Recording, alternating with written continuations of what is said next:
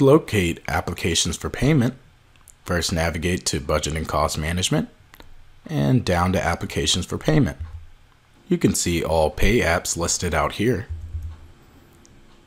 Help organize by using the grouping and sorting options along the top, and our filtering options on the right hand side. To create a new pay app, select Create New, select the cost period and the contract. Let's take a look at a pay app already underway. Off to the right, you can select the status,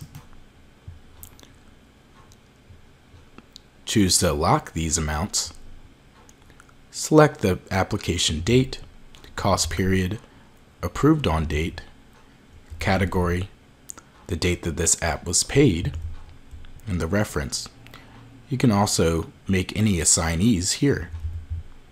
Under the Application for Payment tab, we first have a general financial summary here, general notes, and our detailed items.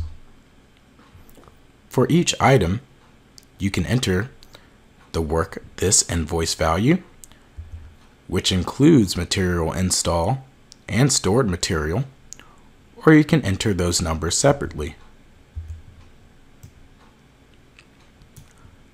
There's also the percent complete